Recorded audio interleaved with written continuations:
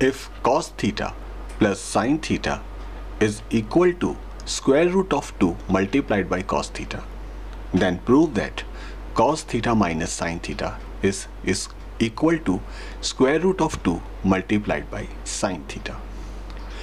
We are given that cos theta plus sin theta is equal to square root of 2 cos theta.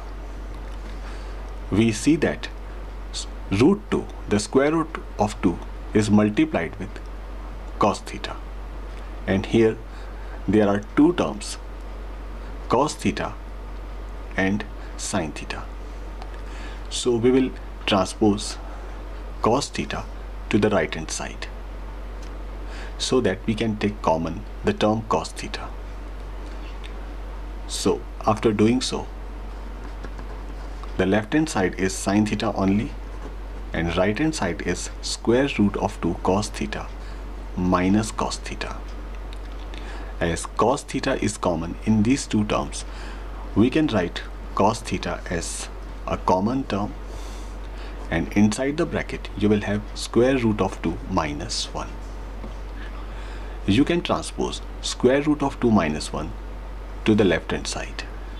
Here square root of 2 minus 1 as a whole is in multiplication with cos theta. So on transposing this term to the left hand side, the multiplication will be converted into division.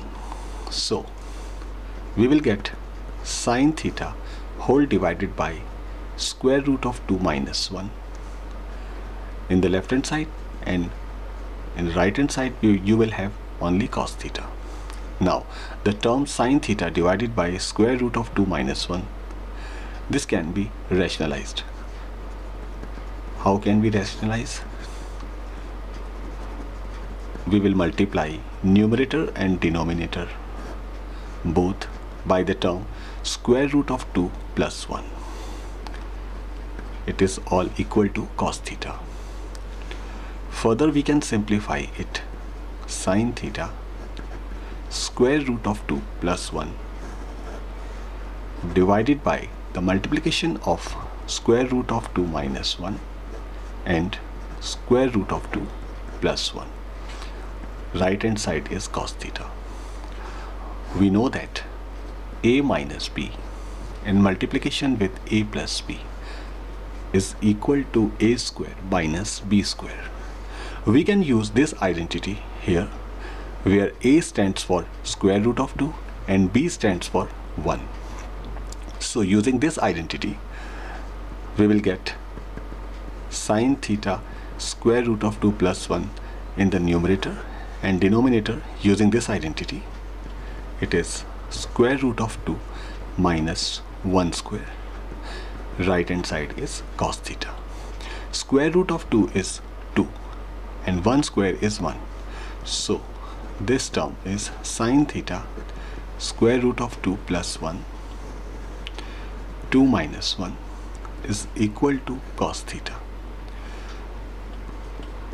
It is sin theta square root of 2 plus 1 divided by 1 is equal to cos theta.